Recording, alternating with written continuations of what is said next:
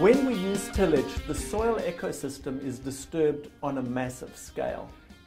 Purdue's Dr. Eileen Kladivko contrasted natural ecosystems with tilled systems and what we stand to lose when soils are tilled. If you think about natural ecosystems, they don't have a tillage implement running through them once a year or a couple of times a year, but nutrients get recycled and trees grow or grasses grow, and what's recycling the nutrients are the organisms. And so part of what we're saying with a no-till system is that if you don't take an implement through there and you allow the system to kind of come back, that there will be organisms that will do that job for you.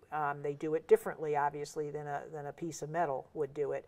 But they can be very effective, and besides loosening the soil or making burrows, they do some of these other things like convert nutrients, okay, recycle nutrients, have pathways where roots can grow, and then those pathways stay there. You don't, if you think about a tillage implement, any root channel from last year in the topsoil is going to be totally broken up by a tillage implement the next year. If you have a nightcrawler channel, or even if you have a redworm channel that's part of the redworm channel, it's there. Yes. And then the roots can follow that, and so you can have channel built upon channel built upon channel. And the nightcrawler channel, you know, maybe a root, maybe a corn root, maybe a cover crop root will go down that, and then the next year another nightcrawler, and so on. So it builds upon itself.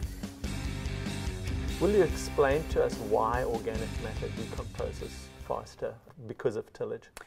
A tillage operation does a couple things. Number one is it opens up aggregates that were otherwise protected. So you're opening up more surfaces for the bacteria to decompose the organic material faster. That's probably the main reason.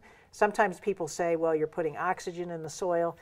It's not really so much that as by breaking up aggregates, you expose the organic matter in the soil to decomposition, whereas when it's in an aggregated state in the soil, some of that's protected, and the bacteria that decompose that organic matter can't get to it.